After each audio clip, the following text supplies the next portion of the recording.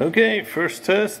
I burned up 2 starter motors that came with this engine kit. Then I got this worker motor, and now the new gearbox starter motor kit's on the way. So I put on a thermometer on the water here, and it came pretty quickly from 70 Fahrenheit up to 116 on this short run.